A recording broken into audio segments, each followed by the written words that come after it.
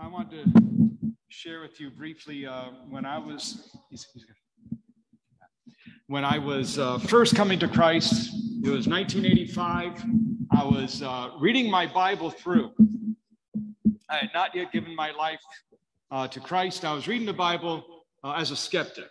Why should I believe this? But I said, the Bible is the most influential book in history. Jesus is the most influential character in history. So let me give it a shot.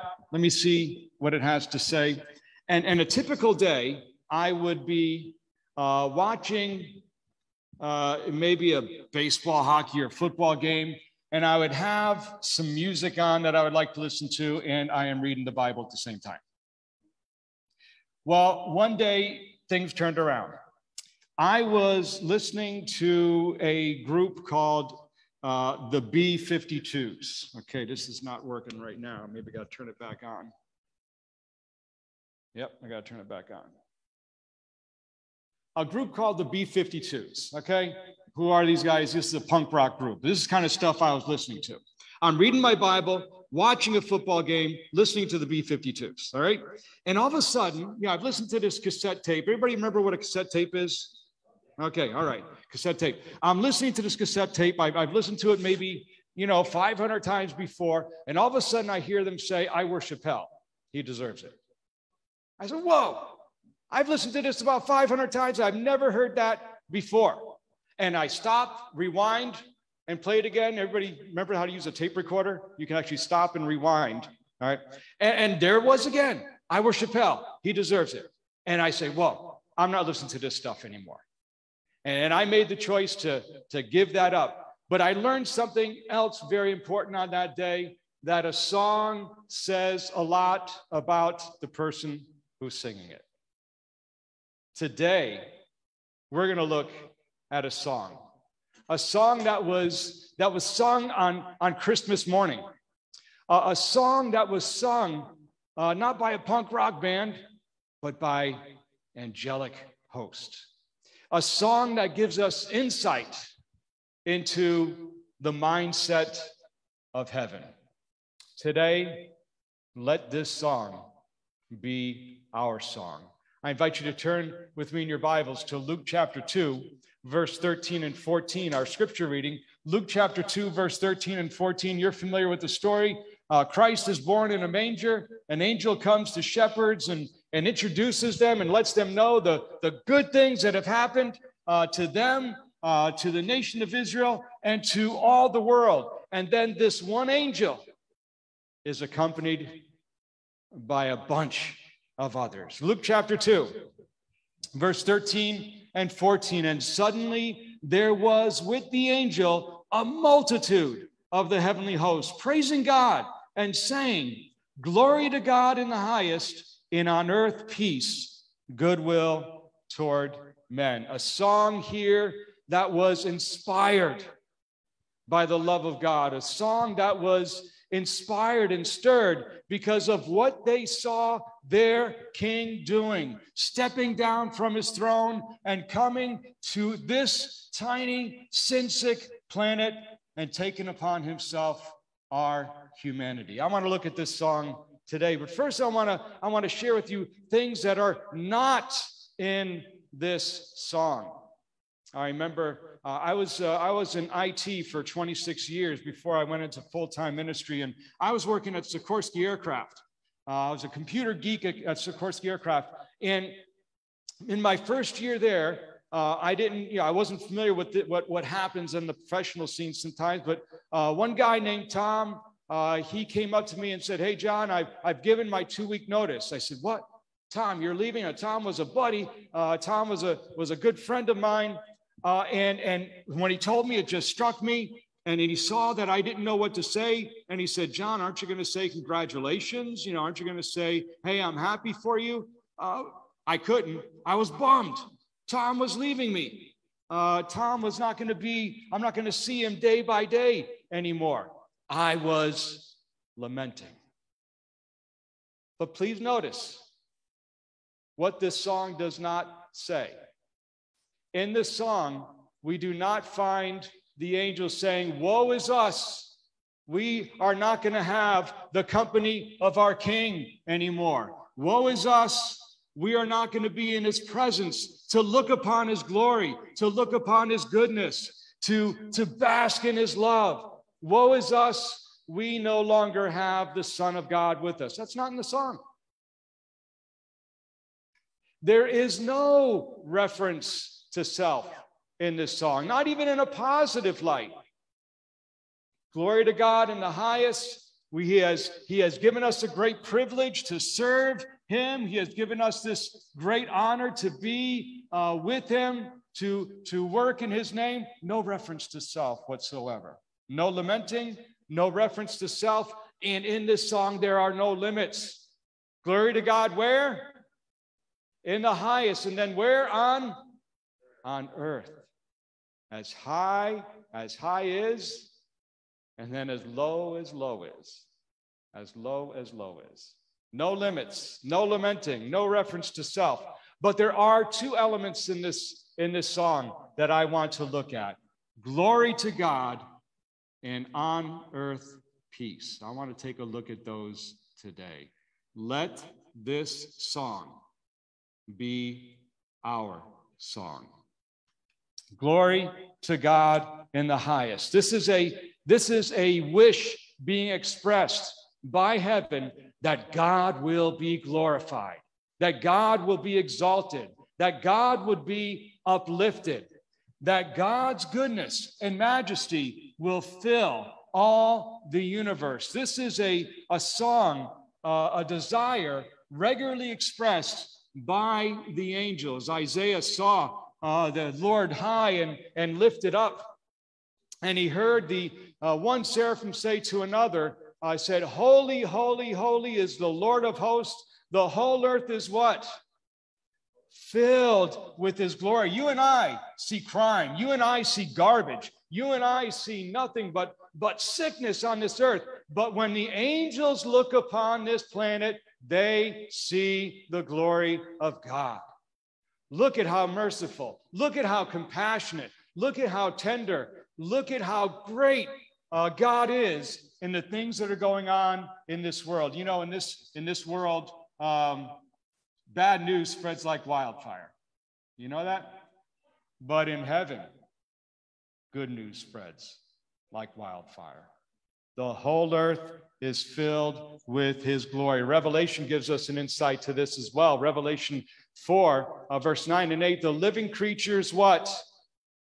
Give glory and honor and thanks to him who is on the throne, saying, holy, holy, holy, Lord God Almighty, who was and who is to come. This is the desire of angels, that God would be glorified.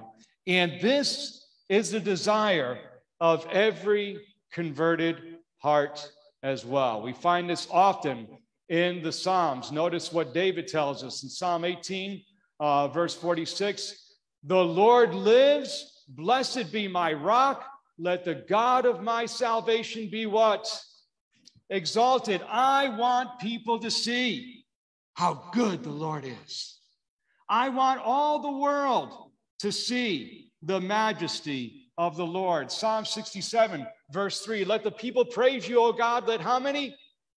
Let all the people praise you. I want all my neighbors. I want all the nations. I want everyone in the world to praise the Lord, because I have seen how good he is, and I know that he is worthy of that praise. Psalm 100, verse 1, make a joyful noise unto the Lord, who? All ye lands. All ye lands. God is worthy to be honored. God is worthy to be praised. God is worthy to be exalted. The angels know that. The converted heart knows that. Jesus taught us to pray the Lord's Prayer. Our Father who art in heaven, what? Hallowed be thy name. This is a request, not that God's name be made holy, because it's already holy. This is a request that says, Lord, let your name be recognized as holy. Let there be so many more today who discover that you are God and that you are good. We want God to be exalted. We want God to be honored. The converted heart rejoices when others discover how good the Lord is.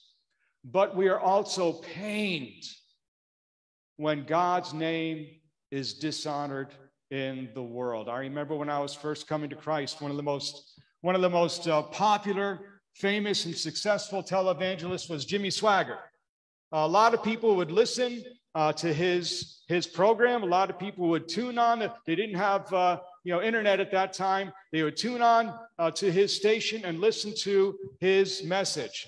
Very popular. Many people were contributing to his ministry.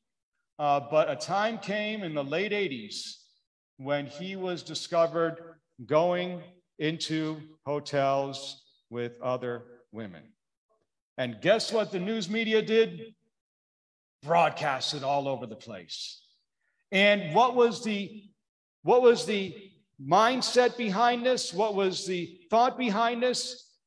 Is Christianity a legitimate religion? This God of the Christians who cannot even keep this televangelist from being unfaithful to his wife, God's name was dishonored. And for those who were converted, it was a painful experience.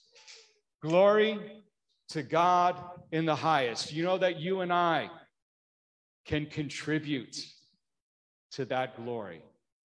You and I, as we express this wish in this song, can actually work to make this wish, make this prayer, make this expressed hope come about. How do we do that? How do we glorify God? How do we give glory to him? Number one, we need, like these angels in heaven, to become acquainted with him. We need to come to know his goodness. We need to come to know him intimately, come to know him personally. This is life eternal, that they might what?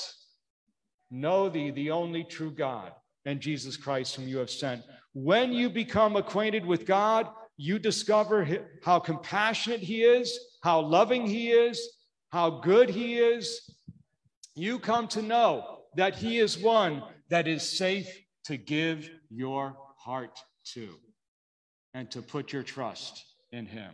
Sharing this goodness with others, letting other people know about the Lord, letting other people know that there is hope, that there is something to live for, that there is something that will give your life meaning, and living this goodness.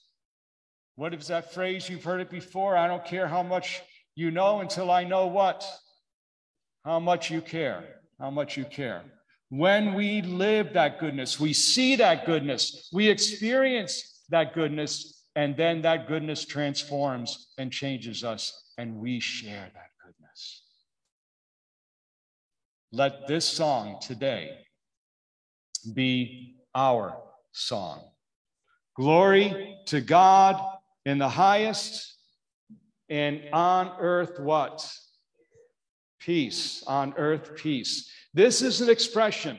This is a wish that the angels, a desire that the angels are expressing, that may those who are on the earth, those who are in the midst of war, those who are in the midst of a battle, those who are in the midst of the great controversy, those who are struggling to retain their sanity, may they have peace.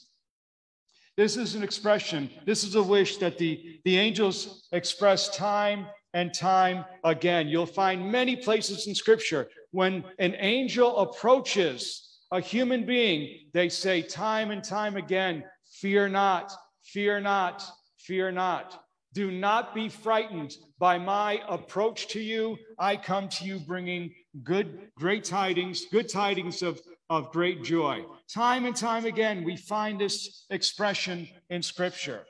I know of a caseworker, I read of a caseworker who shared that her most difficult time in the work that she has done is trying to win the trust of a child who has been abused.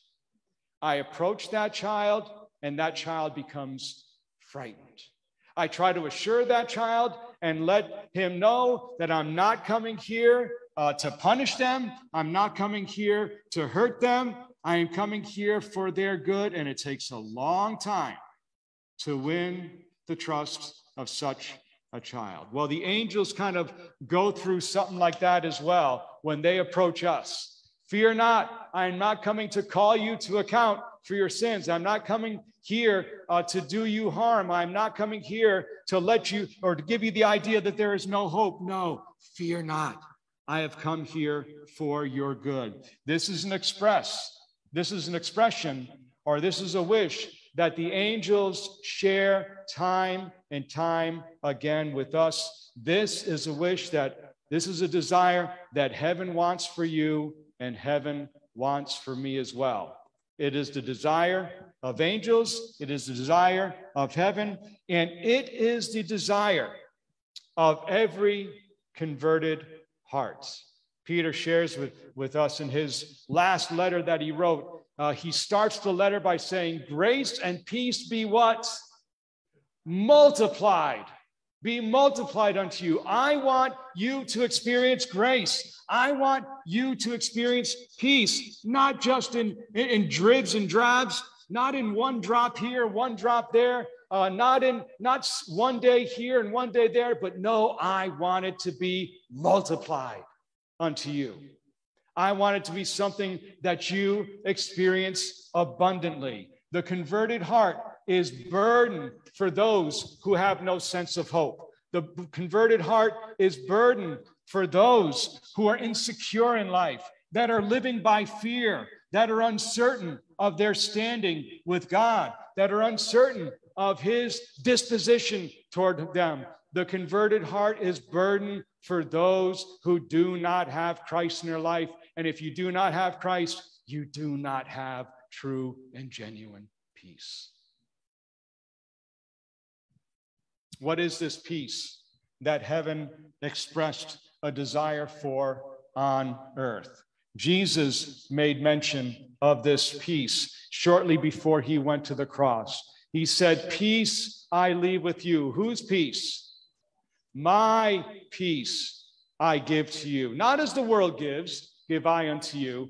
Let not your heart be troubled, neither let it be afraid. This is a peace that is of divine origin.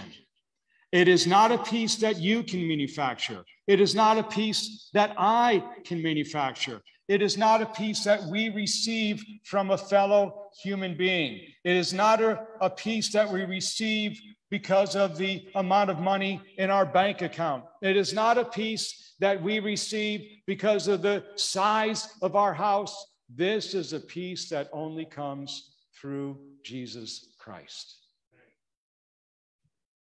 This peace that the angelic hosts ask for in this song is available to everyone. It is available to you, and it is available to me. But not everyone is going to experience it. I want to share with you the New American Standard Version of this song. Notice what it says: glory to God in the highest, and on earth peace among men who what?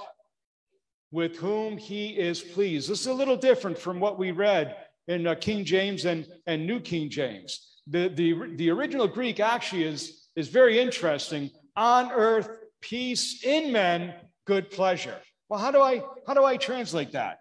Does that mean that I want on earth peace for men with whom God is well pleased, or I want good pleasure for them as well? Either of them apply. They both are saying the same thing. I want peace for everyone. That peace is available to everyone, but not everyone is going to receive it.